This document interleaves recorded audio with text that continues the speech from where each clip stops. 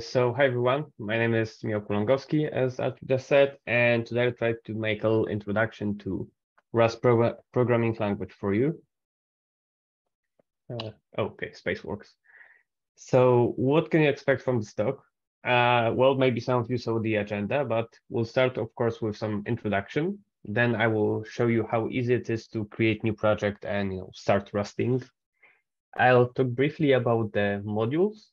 Then we'll go over to the code-related stuff like types, variable declaration, data structures, different kinds of flow control. And after this, we'll have a big topic that is borrow checker and some traits introduction at the end. This talk is not live coding. It's rather a quick walk through Rust language so that you know what tools it offers to programmers. So kinda know what you can prepare yourself for. So what is Rust? It's a relatively new programming language. It began as a project in 2006. The first stable release was in 2014. It emphasizes performance, type safety, and concurrency, and it's doing all of these safely and without race conditions. The best way to get started is to use their official page. You can see it right here. They have lots of great materials over there, like tutorials and documentation, etc., etc. A lot of it, and very well written. Apart from that, Rust offers a lot from the get-go. You have Rust app, which is their installer and version manager. You have Cargo, which is their build tool and a package manager. So the Rust app is for the version of the Rust itself and compiler, etc., and the Cargo is for the version of multiple packages that you can download. And there's also Clippy, which is a linter that helps you write better, and also it has a lot of tips about writing more like Rust-ish code. Like when you write, for example, in Python, you can write code that is valid, but you can also write in a more Pythonish way, and it's kind of the same in here. And the Clippy that is kind of built in already helps with that, so that's great. And there's also Rust FMT, this one here, and that's auto formatter. So and yeah, it's a lot. And there's also RustDoc, which isn't on the slide, which is a very powerful tool for documentation. It includes checking of documentation, generation of it. You can also have code snippets that behave as tests, and they're compiled and checked as far as they can be in the documentation. So it's a lot of very powerful tools from the get-go. You start with the Rust and you get all of these goodies along with the compiler as well. So that's nice. So what do you do how do you create a new project? So when creating a new project, you install Rust via Rust app. Then you go to some location and simply call cargo new and the project name. And this creates a project directory with proper Git directory, gitignore file, cargo file, and main.rs. And mind that this Git directory normally is full. I just cut out the stuff from here so it's readable on the slide. So what's cargo.toml? So this is a description of a project for package manager. So for cargo, of course, and it's used both when building project, uploading to the crates.io, which is like their official repository, or for example, citing dependencies. So you can see there's like braces, dependencies braces over here section. And the TOML stands for Tom's Obvious Minimal Language. Don't know why, they just chose this one. We also have a main RS, and the initial main RS holds hello world code, as you can see, just printing stuff. And you can build your project simply by being in the directory and calling cargo build. This will basically build the project and create executable. You can also call cargo run to build the project and run it afterwards. And you can also call cargo check to build the project without creating an executable, which is kind of faster.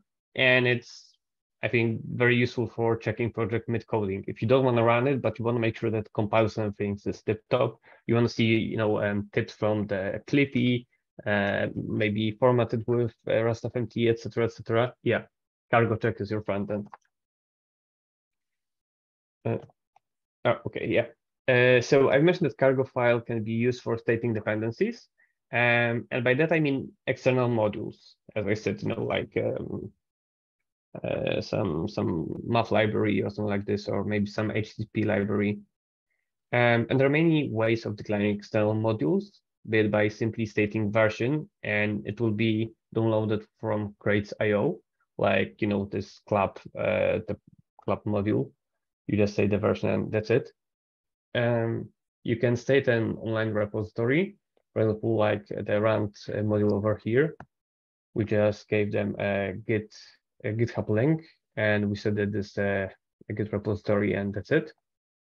And you can also simply give a path in the local file system to another project. For example, let's say that I have another Rust project called bar, in the same project parent directory.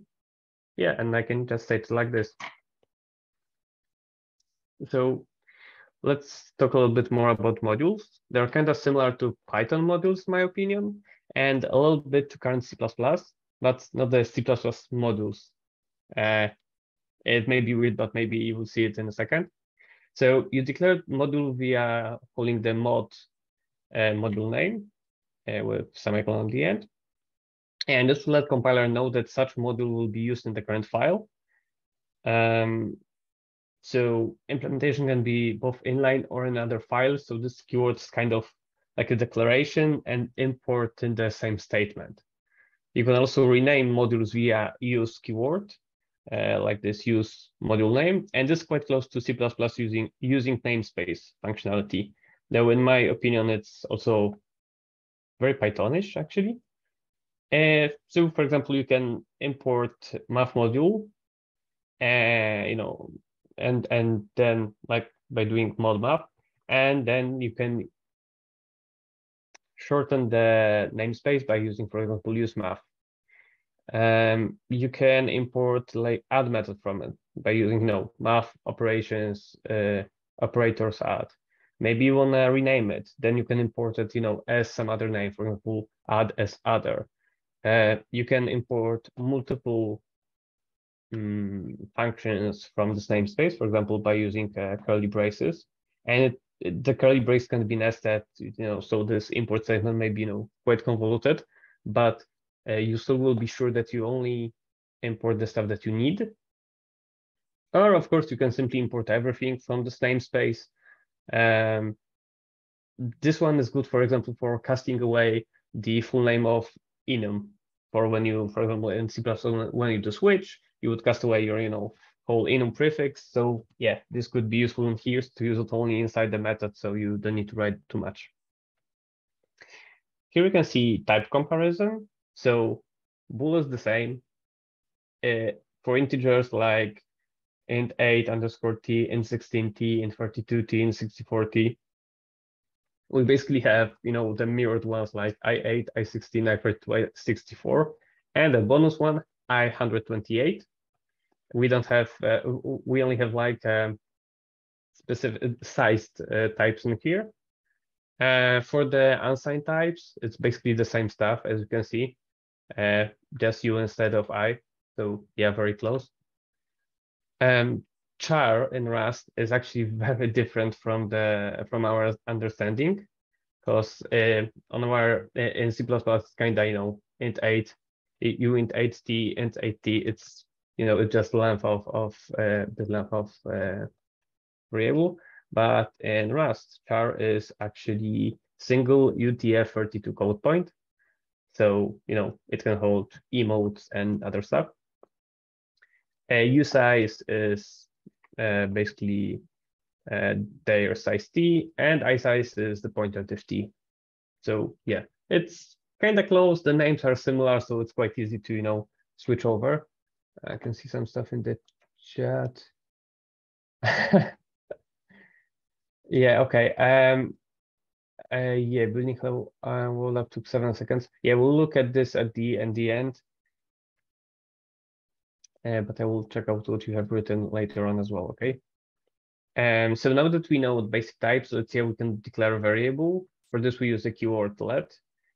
First line declares a variable x, as you can see. It's of type U8, and it's initialized to value 5. Second line is variable y with a deduce type initialized to value 5. And in this context, it would be I32, which is default for numbers.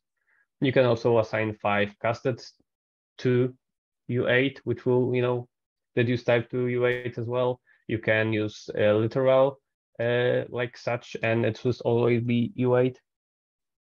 For readability, you can also use whatever number of underscores you prefer, because they will be ignored. Like here is 10,000 I32 type, and here is 10 U8 type because we are using literal, but just using underscore to move it away. Important thing to note is that Rust is const by default. So if we declare a variable x like this, just let x equal 5, we'll get an error when we try to assign a value to it, right? Like reassign it to 10, right? And to make it mutable, we have to explicitly use keyword mute during the declaration, like let mute y equal to 5, and then we can reassign it, and there won't be any error. So you may think that the type deduction is something you fully understand, as we have auto in C++, but there's a small difference that I think is very nice. So in C++, type must be deduced at initialization, whereas in Rust, it may be delayed. So here variable x would normally be I32 from the initialization, because it's default number.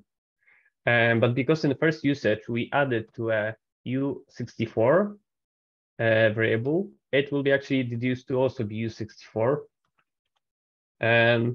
So all of this will be U64, based on deduction. And same, for example, vectors below. So vec is a vector of I32s. Vector is some vector of some type we don't know yet. And because we can push to vec number 12 because it's I32, and we can push to vec to number 12 as well, which will actually make this vector vec of I32. If we would push here, for example, string, then this would probably be vector of strings. But we don't know it here yet. And that's actually a very, very nice feature. There's also something called shadowing. It's when you can declare a new variable with a name of already existing variable, and the new one covers the old one. So you can see example on the slides. And important things over here to notice are, first, we redeclare variables, so both type and mutability can be changed. So you can see that here it's I32, here it's F32, for example. So that's the difference. I didn't change mutability anywhere in here, but you can actually do let x equal 5, and then let mute x equal, for example, x as F32. Also, and the second thing that's important is that the old value is not destroyed by this. It's like, its name gets stolen away by a new variable. But if these new variables are destroyed, then the newest available, the old value, let's say, is still available. And you can see example here with y. So we get some I32 number that's 123 in here. Then we have nested braces where we create new variables that are shadowing this one. And they have different values, maybe different types, because let's say that this one returns F32, then this one returns string. So it's like, a lot of different types. And in here, when we print it, we can see that it prints string. But when we print the same y in here, it will still print the last known value to the y, which is the one before braces.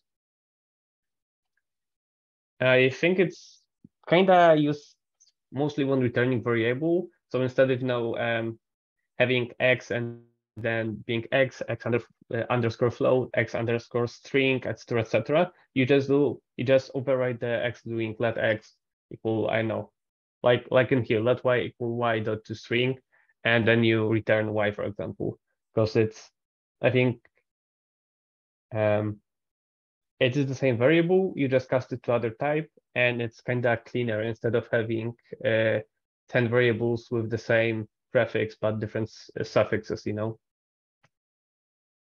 Here we have some other primitives available in Rust. So static is used to define a variable with static lifetime. It's located at the fixed location in the memory.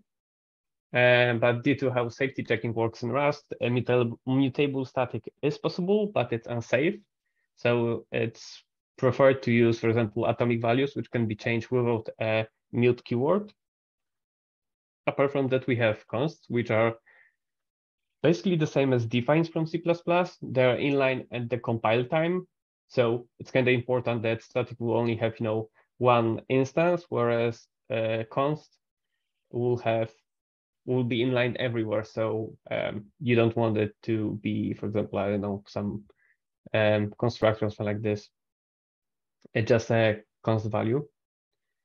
We also have tuples, which we can return them from methods. We can assign them to variables, as you can see here. There as return time from the method. We can assign them to values. There can be of different types, as you can see over here as well. We can also deconstruct them into specific variables as well. Yeah, and that's it for these primitives. Let's go to the slices, as these are pretty important and they work kind of like array view. It's a non-owning wrapper on some array, right? So on the slide you can see differently initialized arrays, which are of fixed size and a method called such arrays. So so here we have we have two arrays. First is array of I32s of length 5. Second is of I32s of length 500. They're initialized, with either explicitly with values or implicitly with like the length and the value to be copied. Here is some method that takes in slice, and here we, for example, call this method giving it slice, which is just ampersand and the array that we create slice from.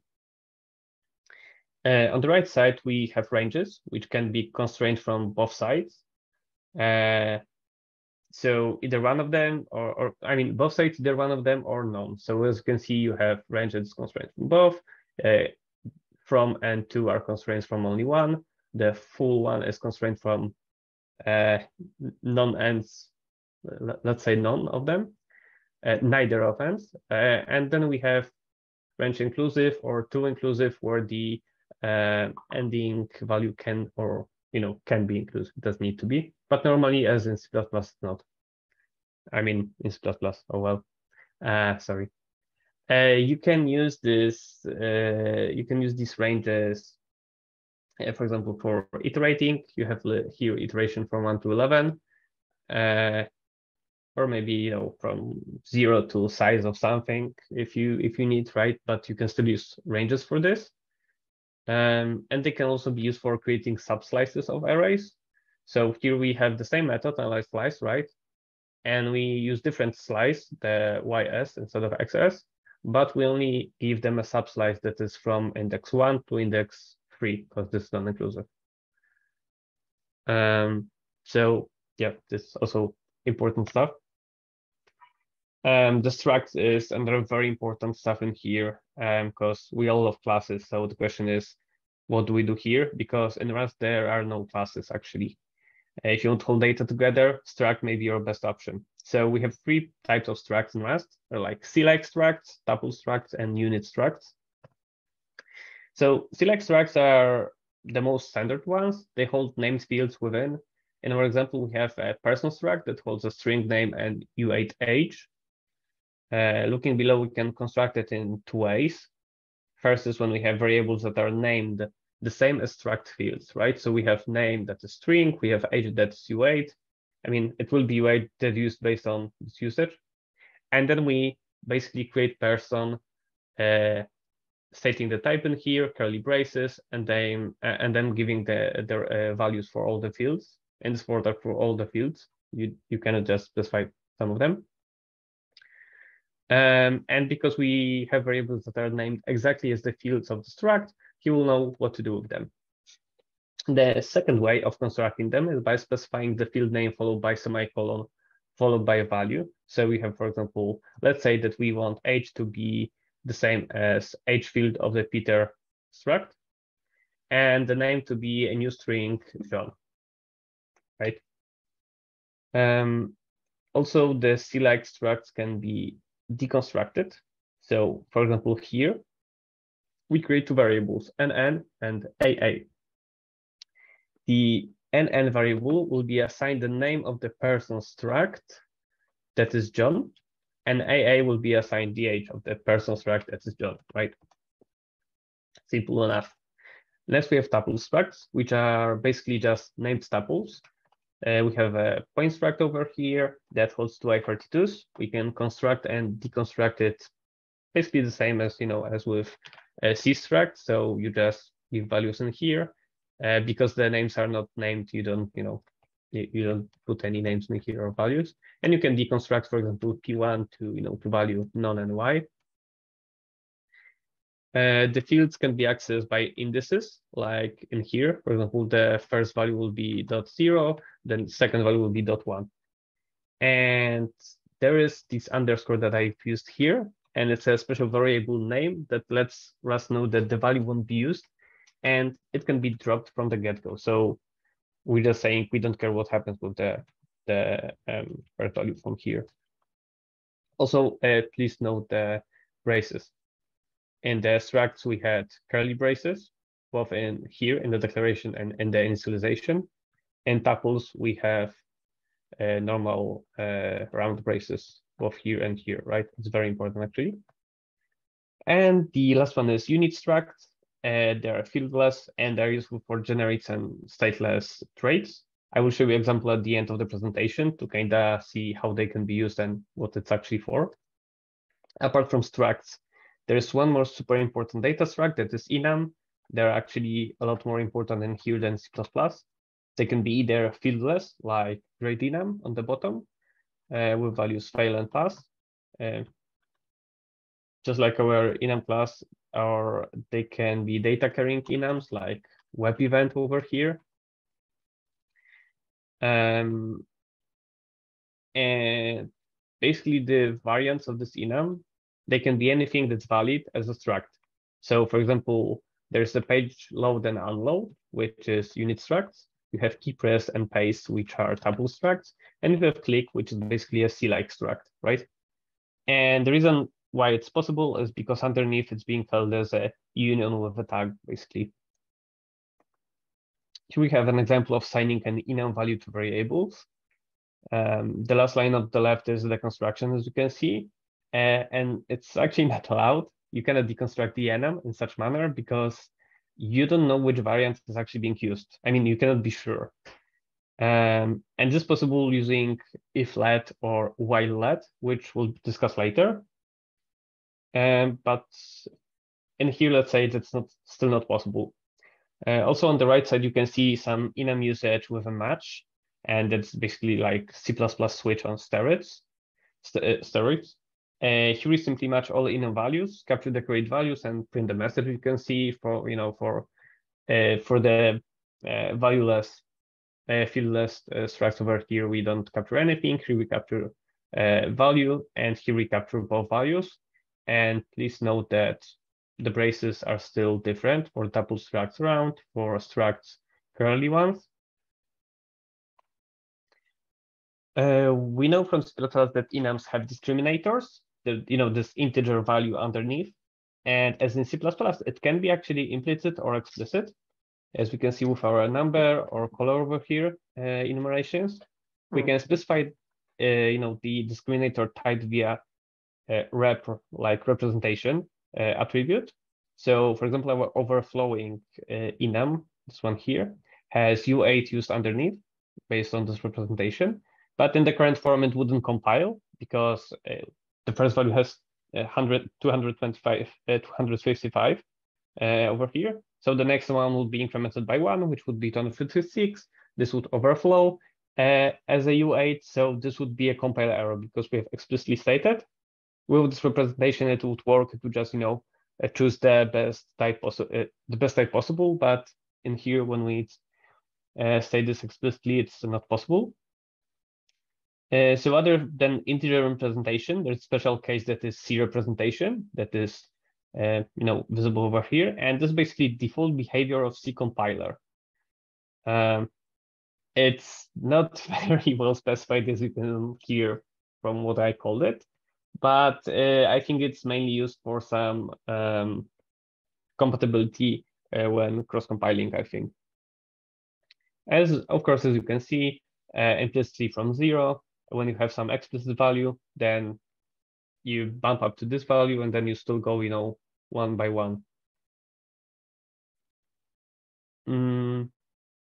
So please note that if representation is not explicitly specified, the compiler may change, however it will see fit, but this also means that an enum with a single value can actually be 0 size, and there can be no discrimination at all, because it will be compiled away, because you don't need it sometimes.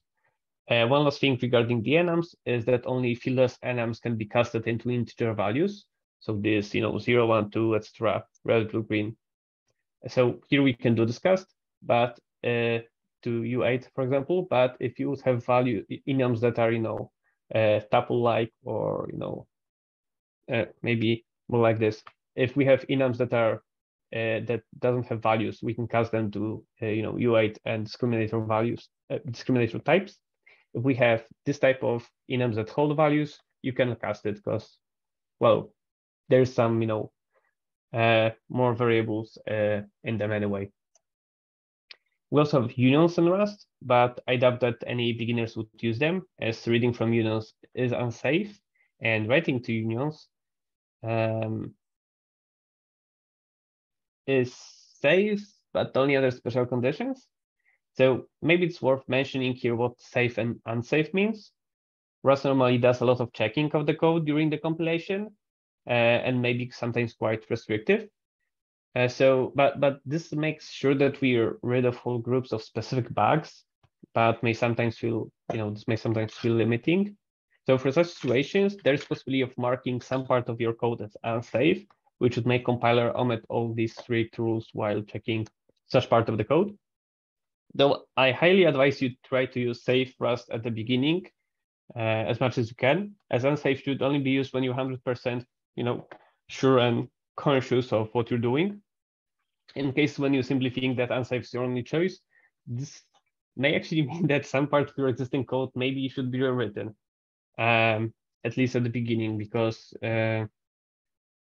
yeah, it makes you write in other way, but safe Rust do have a lot of advantages that I will also talk about later on.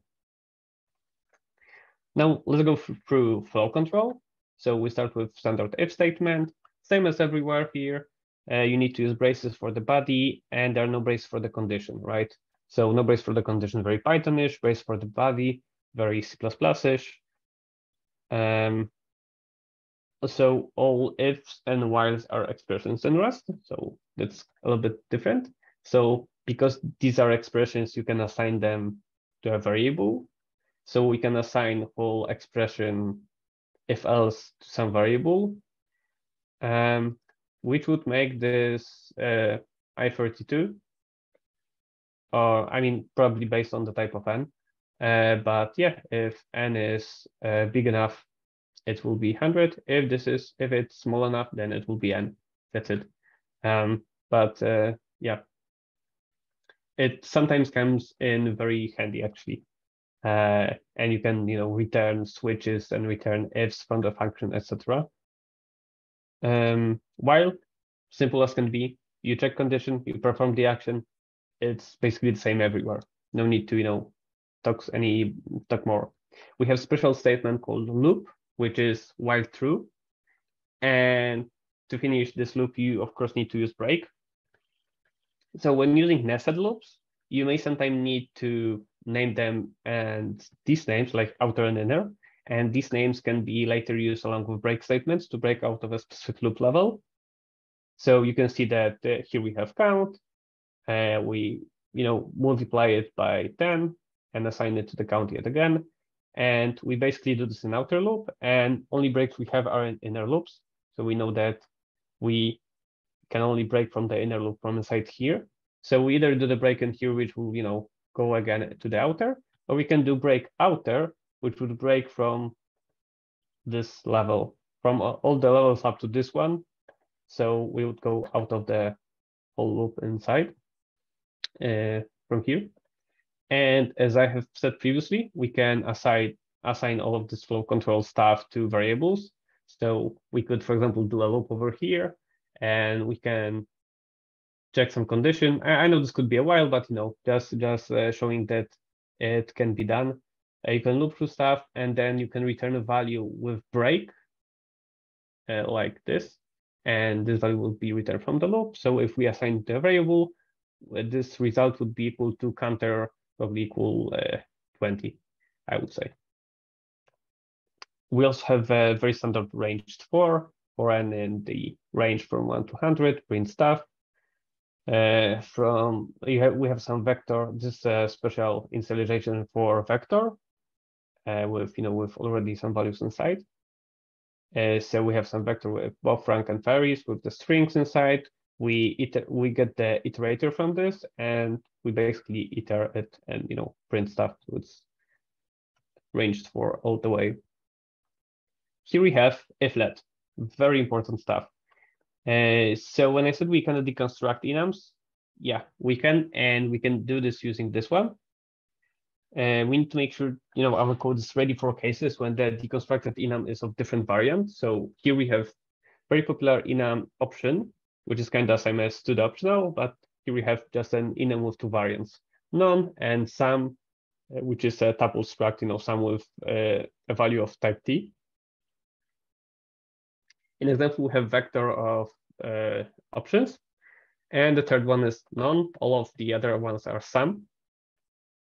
And here we iterate it, and for each value we try to deconstruct it. So if we are able to assign number if we are able to deconstruct number and assign it as a sum with value I, then let's assign the value to I, and let's go on with the statement. If we are unable to, then we just don't enter this if, and we go over, forward. So this would print 3, 5.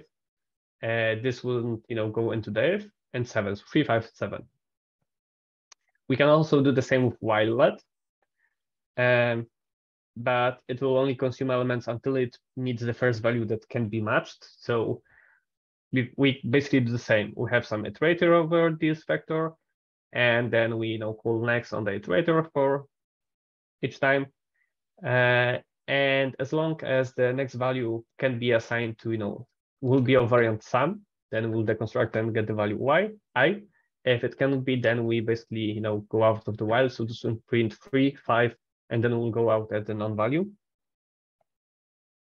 The last statement I wanted to show you was match, and you already seen it with a web event enum.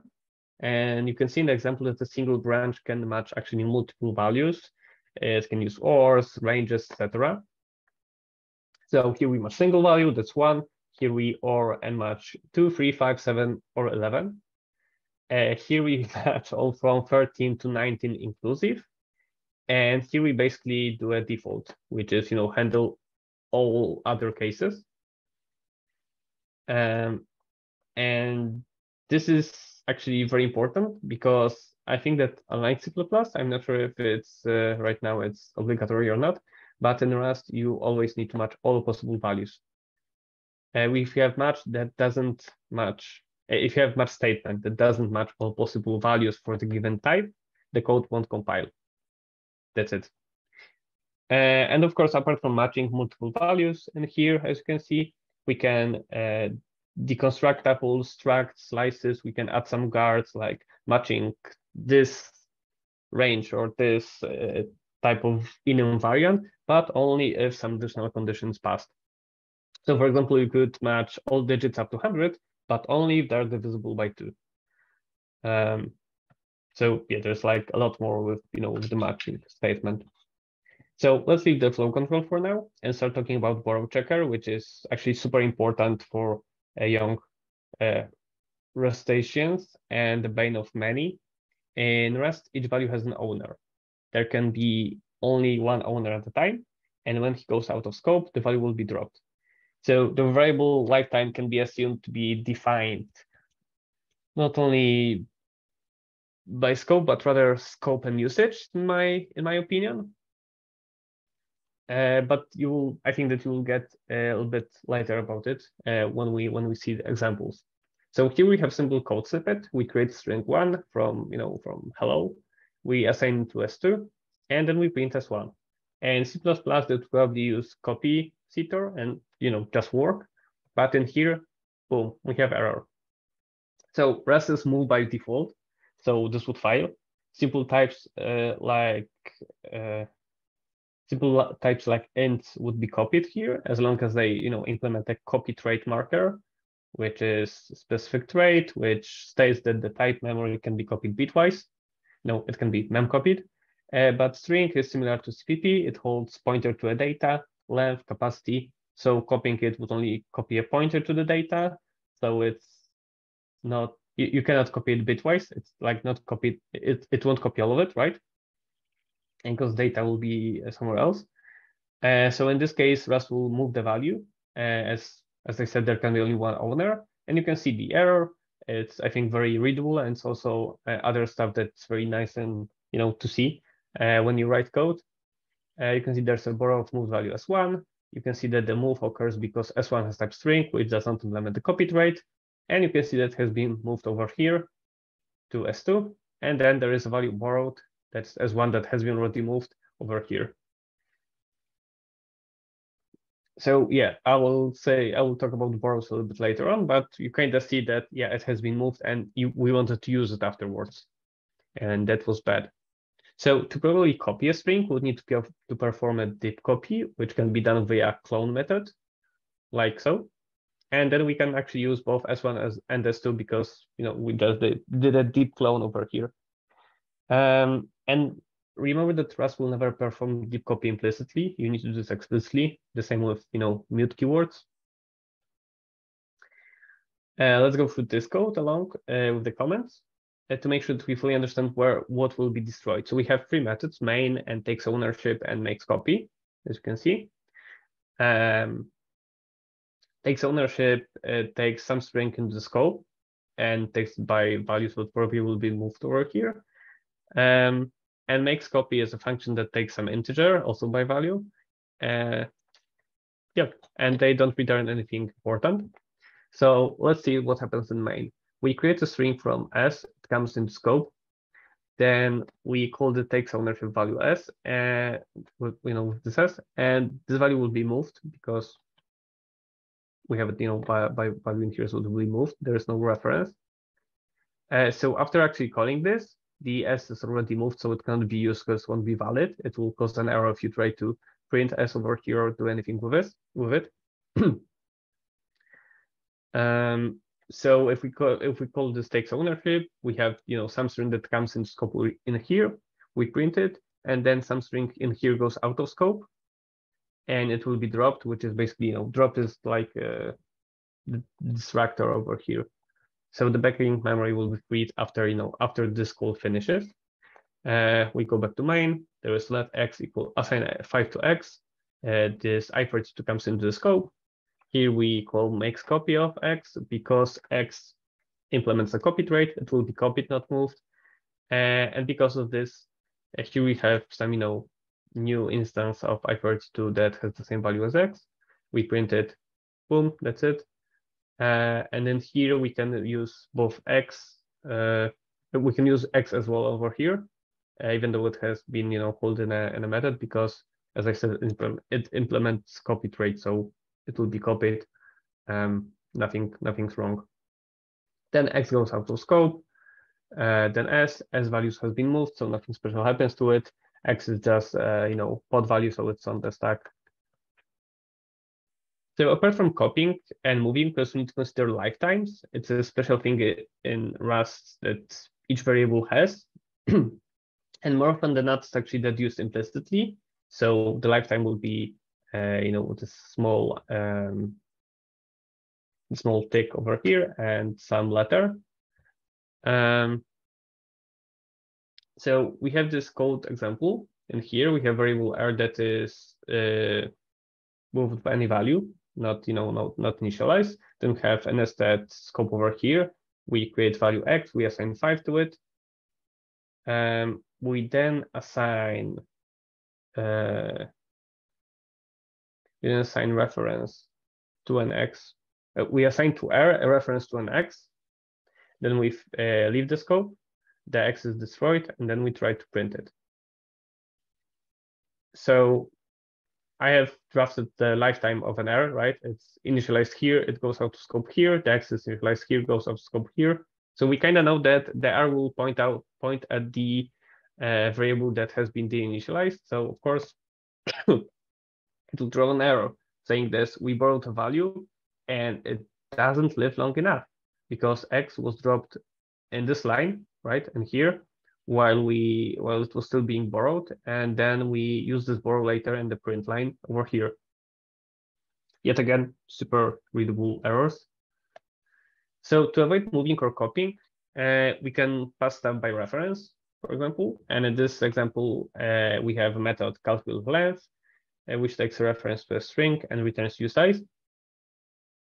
And when we create a string a variable s1, then we call function which borrows this variable, like this calculate length and returns its length. And we can print both of them. String was only borrowed, not moved, so s1 will be still valid over here, after the call. And that's all we had to do, borrow instead of moving the value.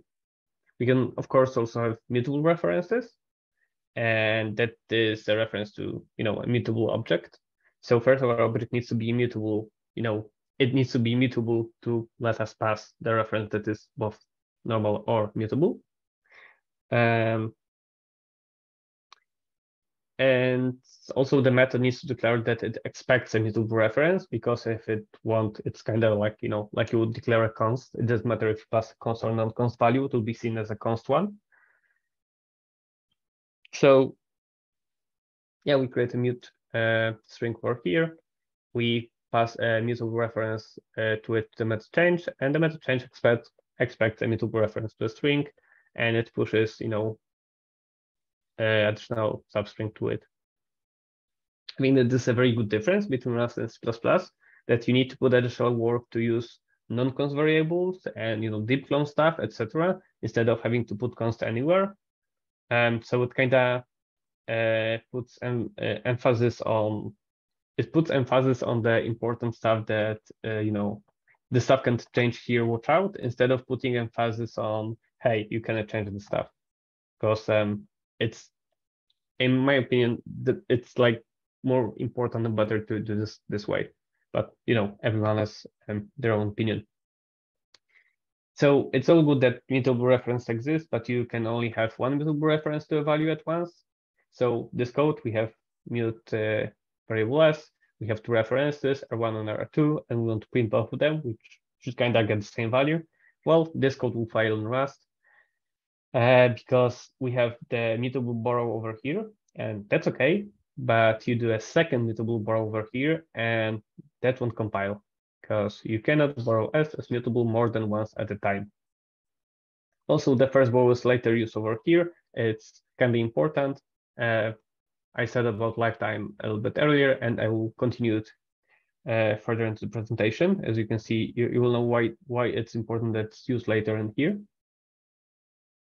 It's kind of a naive restriction, but it actually prevents data races, which are often very tough to find. So yeah. And even though you can, I mean, okay, you can have multiple borrows, mutable borrows, but they're not simultaneous. That's what I said about usage. So this code will compile without any problem, mainly because we have this S, we have two different borrows, but R1, for example, goes out of scope here. So this reference is ended, so we can create a new one. And the same would be if we were to use it somewhere else. And I think that there should be another example of this one.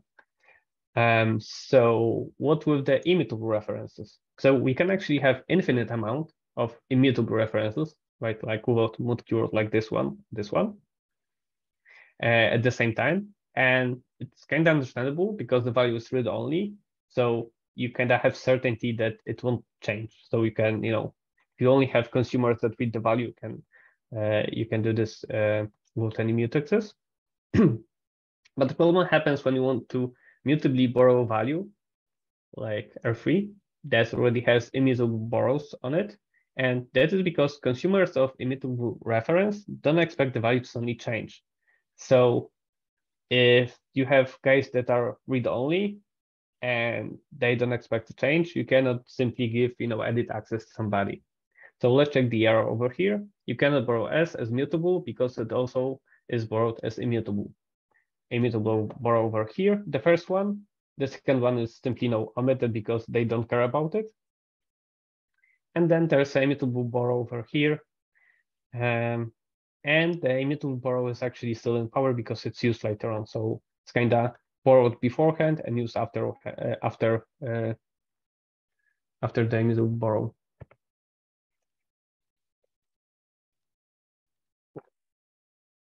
As I said at the beginning, the lifetime often is tied to both owner and usage. So the usage is kind of important. Here we have three references, the kind of same, two immutable ones, one mutable. And this code actually compiles. Because even though, all of this reference, all these variables have ownership, they go out of scope at the same time at the end of the main. But for these borrows, the last usage is here before borrowing mutably. So the compiler sees that you have this immutable borrows over here. And even though they don't go out of scope, they won't be used after this line. So you can actually assume that they're non-existent because they're no longer used. And yeah, and that's the magic that happens here, where we can actually get this mutable borrow in here and then print stuff. It's very easy and and readable when I show it with some printing kind of lines one after the other. But afterwards, when you just call a lot of functions and some nested loops, etc., this error will haunt you for some time at the beginning until you fully understand how this borrowing actually works, and where it's important for it to be borrowed, when it is copied, when it's moved, etc. But it's gets easier with time. So yeah, no problem. So that's for borrow checker. Let's finish the talk with some traits introduction. Traits are like groups of methods defined together. Trait author declares some functionality, and others then can implement this behavior for their type. So it's something like an interface. Here we have a trait toString over here, which defines a single method taking a reference to self, and self is like this in C++, and then returns a string. We then implement this trait for our grade enum over here. Yeah, right. Implement toString for grade enum. That was file and pass. And so we have the same method declaration here, and then we put an implementation inside with simply maybe doing a match on self. If self is grade fail variant, then let's return the string from fail. And if it's a pass variant, then return string pass. So there's no return statement in here because in function, the last statement without semicolon is the return statement, and it's important without semicolon. And because all flow control, ifs, whiles, matches, they are expressions, as I said, so they can be both assigned to variable or maybe returned. So in here, we return the value of this match statement, and the match statement either returns this string or this string. So it all kind of, ties together and works. Here is also a trait copy marker. You can see how this actually looks, and it looks like this. It's just an empty trait that's named copy. And as I said, it's just saying that the memory of this type can be copied bitwise. Rust has a couple of such traits that are kind of important for, therefore compilation to check if all of this, works as it should. And to check some, specific stuff like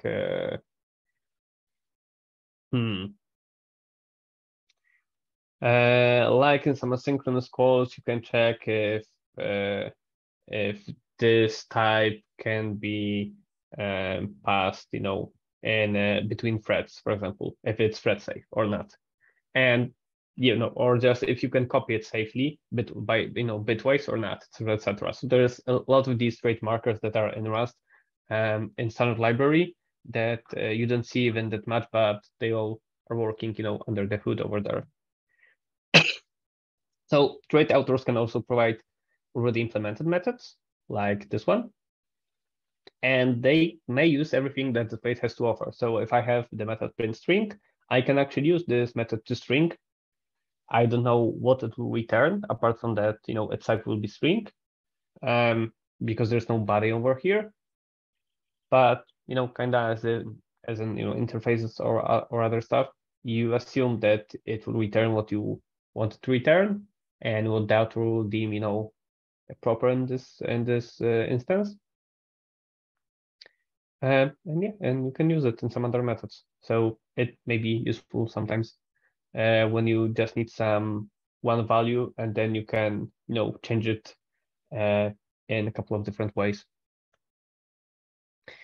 So subtraits. There's no inheritance in Rust. No classes, no inheritance, but some traits can be supersets of other traits. So we have a hash print trait here that's a subtrait of, there's a superset of, traits of hash and to string. So an object that is implementing hash print, it's required to also fully implement all of its super traits, that is hash and to string. So, but as in implementing default methods, you can also use everything that is used, for example, in here. So you can use everything that is provided by hash, like hash function, everything that's provided by toString, because you're required to implement them anyway. And that is kind of seen over here. We can also have two types of adding some type abstraction to traits. And first of them is type annotation.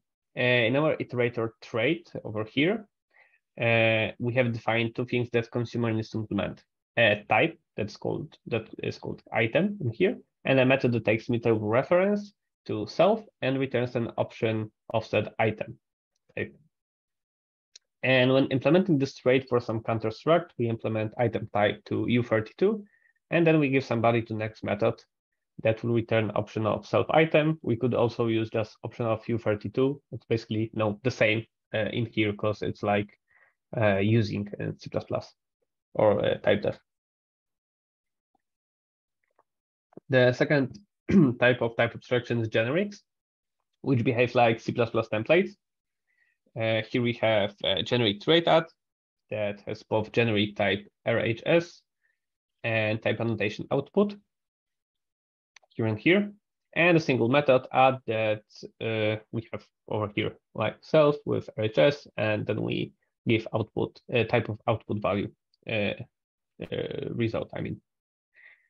We define two table structs called millimeters and meters, and implement add trait for one of them. So first we implement millimeter to millimeter addition. That's that we take advantage of default generic parameter.